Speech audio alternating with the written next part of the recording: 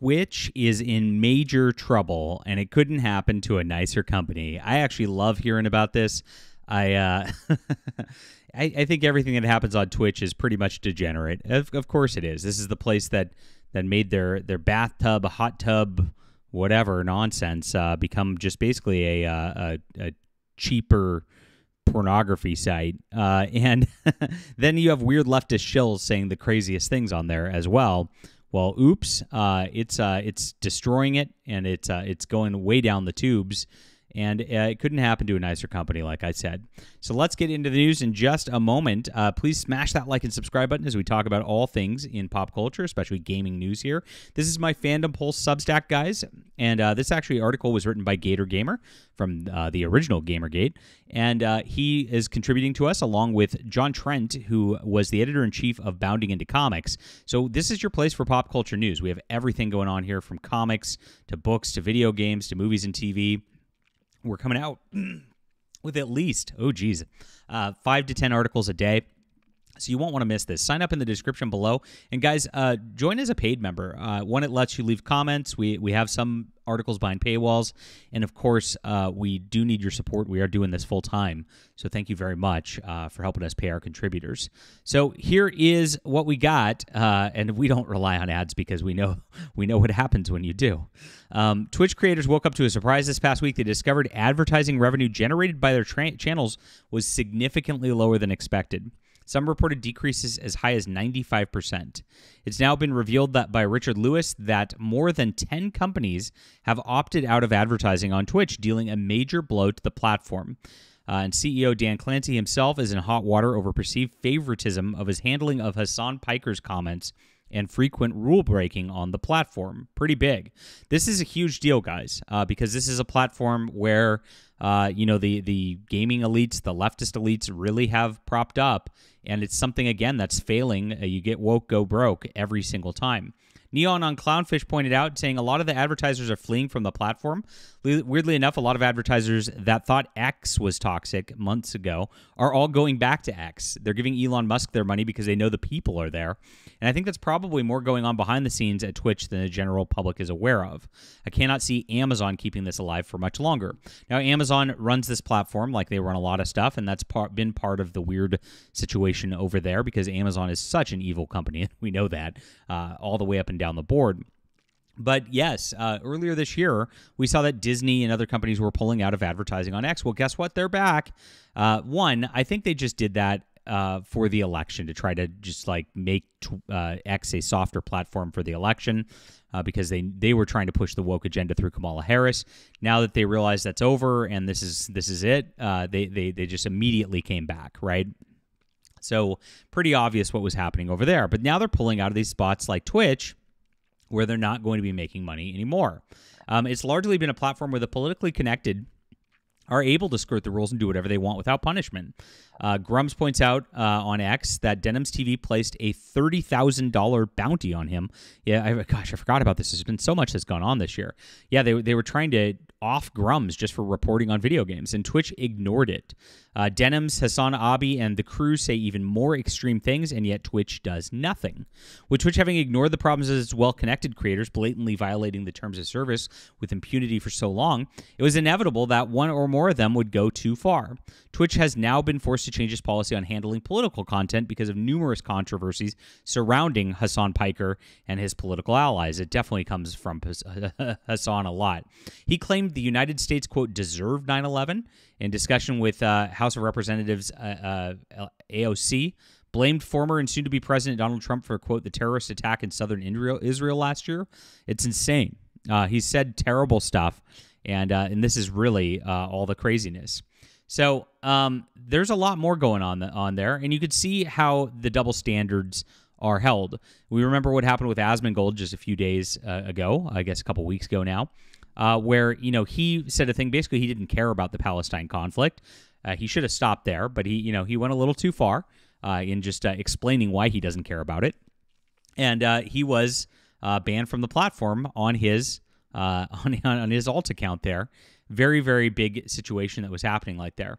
So when Asmongold says stuff like that, but Hasan does not get in trouble, it's pretty obvious on what happens on this sort of thing. So one of the FaZe Clan members actually went off on the ad apocalypse here, saying his ad revenue went from $10,000 plus at some point to a day now to like $2,000 a day. So he got flipped. Now, wow, I wish we could make $2,000 a day over here. Jeez. So from someone who's making upwards of 5 figures a day now making $2,000 a day off ad revenue, something's wrong. Something's going on where my ad revenue is not correct and what it should be. If I want to make $2,000 a day, I'll be a effing mailman. Wait, hate to break it to you, bro. I don't know that mailmen make that kind of money either. Jeez. The average postal worker makes around $65,000 a year. Thank you for pointing that out. These people are so out of touch, and when they get these like little privileged positions like this, where they're getting crazy pay for very little work, you could just see how they flip out once that becomes something that's not sustainable.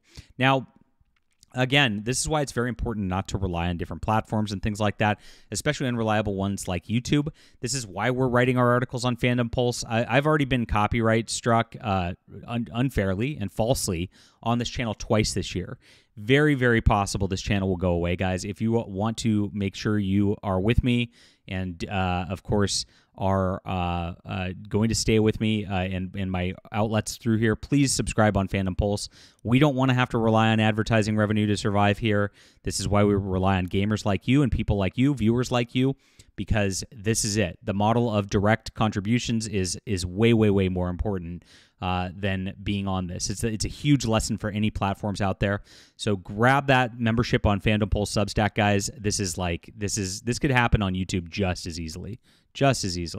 So Richard Lewis actually said on Substack and broke the news, saying 11 significant companies have ceased advertising on Twitch in the wake of the political controversy. According to sources familiar with the dealings of Twitch, a number of significant companies have paused their advertising and spending on the streaming platform.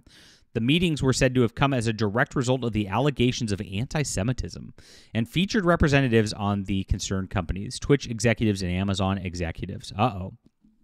The companies were upset by Twitch's apparent handling of the meeting, with some telling Lewis they believed that Twitch deliberately attempted to downplay the situation and that even executives of the parent company Amazon were alarmed by Dan Clancy's lack of seriousness on the matter. Of the 11 companies, Chevron was named specifically in the report. Lewis alleges that Chevron was specifically incensed by a panel at TwitchCon in September, where members of the panel ranked other Twitch creators in what's being called a racial tier list, with the top being Arab and the lowest being Love Sabra, in brands of hummus owned by PepsiCo and Israeli company Strauss Group. Chevron's logo could be seen as an advertiser in the background. Oops. Along with Capcom and Samsung. Oh, boy. Following the Asmongold and Hasan Piker debate over Israel-Gaza war and the increased scrutiny of Twitch, all members of the panel, including Frogan, would receive suspension from the platform. The journalists rushed to the defense of the panel, including the serial internet lolcow Alyssa Mercante, our good friend. According to a Lewis's source, companies want to see major changes out of Twitch before they return to the advertising platform.